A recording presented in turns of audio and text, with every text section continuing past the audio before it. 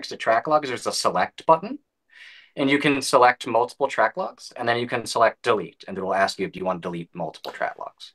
Beautiful. Okay, I saw a couple of people ask I that thought I read question. there was a way to delete the ones not associated with a logbook entry, but I don't see that offhand. But I thought I read something about that. I don't see it. And tied right in with that one, somebody asked the question, if you have a track log that's associated with a logbook entry, and then you delete that track log, does that leave the logbook entry in place? Yes, the logbook entry remains in place. It's an association. They're not like merged into one another. It's just an Okay. association between the two. So if you delete the track log and it was in the logbook entry, you will lose the track log from the logbook entry, Right. correct? Right. Yeah, okay. Makes sense. And a couple people asked this question about somebody has a Sentry Plus, so it's recording a track log on its own. And he's also got his iPad running with ForeFlight on it, and he's recording a track log there. Now he's got duplicate copies of this track log. Is there a convenient way to resolve that and only have one? There can be only one? It won't merge them automatically. You would just need to delete the one that you don't want. Okay. So So, yeah, it's up to the individual. and then I when you, just happened to see in the chat, John Barber posted, if you select all the track logs to delete them, it then will give you the option to delete only the associated or unassociated ones. Thanks for that, John. oh, interesting. See, we learn stuff here. That's why I come here. That's why we do. That's why it's a workshop. We learn as much from everybody else. Anyway, what more do you have for Ryan while we got him? That's all I've got for now for Ryan. And can I jump in with two quick ones? Yep. All right. First, somebody asked, a couple of people have asked the persistence of the turbulence. That is, how far back in time does that go? Yeah, so it will stay on your device until a new report is made in that area. The I think that the date range or the time range that it sticks around, I don't know offhand. But it will automatically refresh as long as you have an internet connection, and the device that's the data that's on the device won't just disappear once it's like an hour old or something like that. If you don't have anything new in that area that's been updated, it'll stay there, so you at least have something to know. Okay. And then one of our users that Brian and I know really well has asked for or requested, this is not a question, but an easier way to do create, edit, manage checklists. That is, be able to take blocks from one checklist to another, things that might be common to a series of aircraft or just common things to do. Be able to type them on a PC and be able to port it over to where it's easier to type, and then port it over to ForeFlight. So not so much a question, but a recommendation.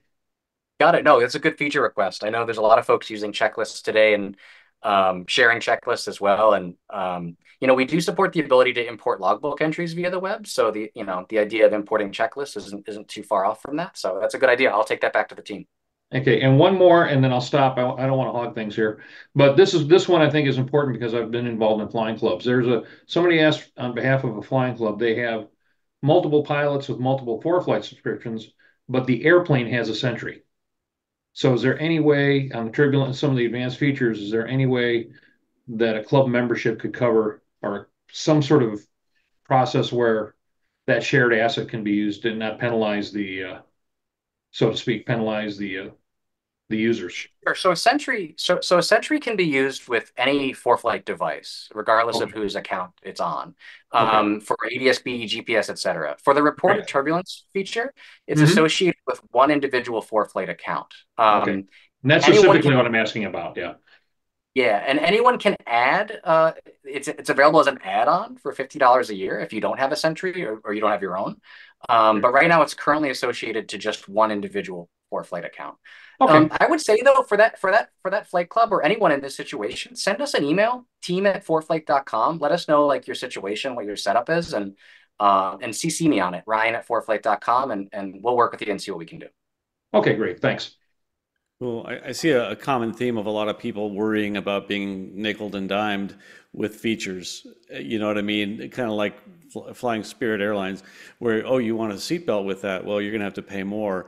So I'm just playing devil's advocate, letting you know some feedback of what I'm seeing from a lot of our viewers are asking, you know, and especially like this, it's a first sign of, oh, you're going to have to pay more for small features. And I think that that's a little bit something people worry about. So I just want to provide that feedback.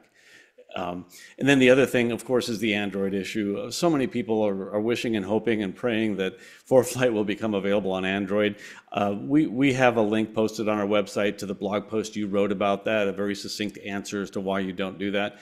But maybe a brief answer for everybody who's here. And then we're going to get to the giveaways. Sure, absolutely. So first, just to address pricing, um, well aware, right, of people's concerns on cost, especially in the world of aviation where things get very, very expensive. One thing we've prided ourselves on for a long time is bringing like what we believe is a tremendous amount of safety and utility for starting at $120 a year. That's like $10 a month. That's cheaper than Netflix. Like You couldn't in the buy world your of charts for aviation. that little. I'm a little biased, but I think it's a pretty good deal. Yeah. Um, that being said, totally hear you on pricing, and we're gonna make sure that we're delivering the right value at the right subscription levels long term. Um, Android. ForeFlight has no plans to do an Android version right now. And I wrote up that blog post, Brian, that you mentioned, and perhaps you could link to it, but um, that's not because ForeFlight doesn't like Android. Like, I think Android's a cool operating system. Like, I have Android devices at home. Like, Android's neat. Um, the reason we're committed to iOS is twofold. The first is that our entire team, every aspect about how we've built the company, in terms of aptitudes and skill sets, is centered around the iOS ecosystem, right? So Objective-C engineers, Swift engineers, right? So iOS designers, right? A QA team that's very familiar with iOS. Going to Android would essentially mean, and we wouldn't want to do it unless we could guarantee like a really top-notch product, right? Like a product that's like has parity with some of our existing offerings.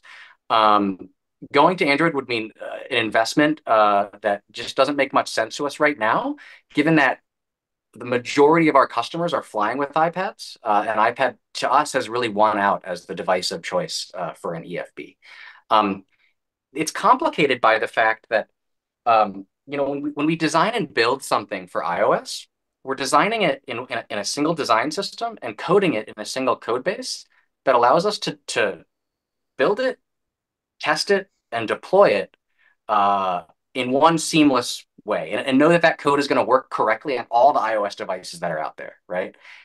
Android has what a little bit more of a complicated device fragmentation issue, where there's a lot more different types of devices out there, capabilities, resolutions, etc. And because of the nature of our product, it's a mission critical product, and people's lives depend on it. For us right now, sticking with iOS is what we're confident in, and the right decision for us, and we think for aviation.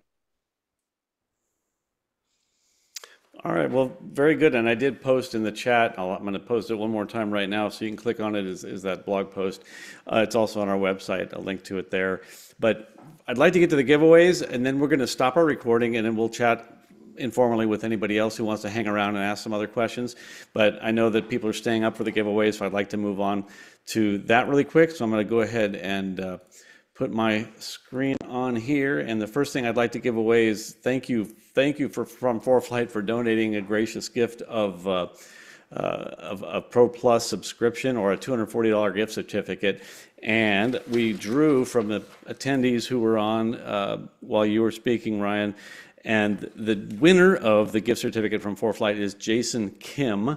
So congratulations, Jason. We'll reach out to you via email on the email address that you registered for this ForeFlight, for this workshop as well. The gold seal, they've graciously donated to us a lifetime subscription. That's a $300 value for either private pilot or instrument pilot. The winner of the first Lifetime Ground School goes to Jonas Clark. Congratulations, Jonas. We'll email you at the email address that you've given us. And the second winner is Timothy Higgins. Congratulations on that. We'll email you as well, and you can choose private or instrument, whichever one you want, for a lifetime subscription. Even if you've already got your private and your instrument, that's a great source for recurrent, keeping yourself continually educated. And the graphics that they use is, if a picture's worth 1,000 words, I think a video's worth 1,000,000 words. And so they do a really good job with that. I've been truly impressed. So good luck, you guys, with that. You can also get a 1-year ground school app winner for the finer points. Goes to Sandra Fenning. I'm doing these out of order, but Sandra Fenning, congratulations on the ground school app for the finer points. There's that slide. He's got now private and instrument that contains the new ACS formatted and a little bit better that you can look at. That anybody can look at that. Back to the NAFI membership. 1-year membership goes to Margie Leggett. Congratulations on that. If you're already a member, then you will get another year tacked onto that. Members get a lot more than, and you don't have to be a flight instructor to be a NAFI member. All members agree to our wonderful code of ethics and bring people up to a more professional level, get access to magazine archives, and of course you can take the professional development program as a member of NAFI, and of course getting a wonderful discount on ForeFlight as well, among a lot more educational and a lot of content that NAFI offers. So congratulations, Margie, on that.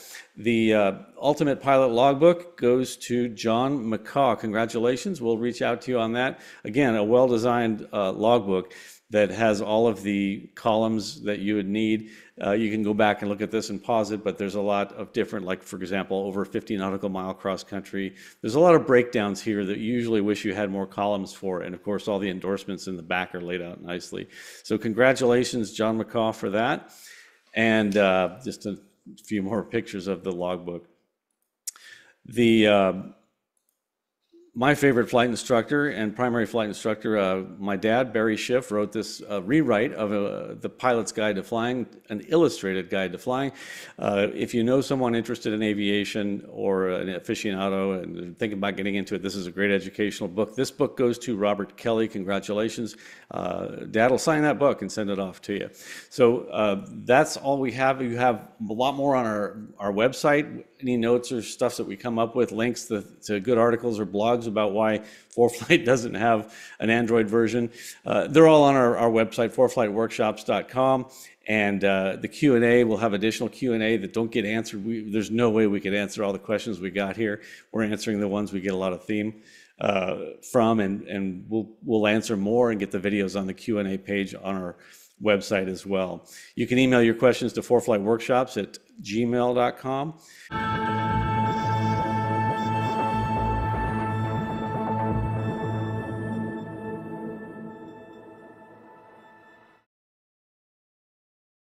Once again, we really appreciate your donations. This is we were going to call it quits after this Zoom workshop. This Zoom membership or subscription expired, and we actually just bought another year of it. We're going to graduate probably to more of the proficient pilot workshop, so we go expand beyond just ForeFlight as well. I love the videos that ForeFlight has put on their Discover tab, because that's a great resource. And the difference between that and this is that we're kind of interactive with you. But I've learned a lot from watching some of those videos already, but we're going to go a little bit longer. Thanks for your donations. Thanks for joining us. The next one will be on August 5th, again, 7 p.m. We look forward to seeing you on that one. So thank you very much, and good night.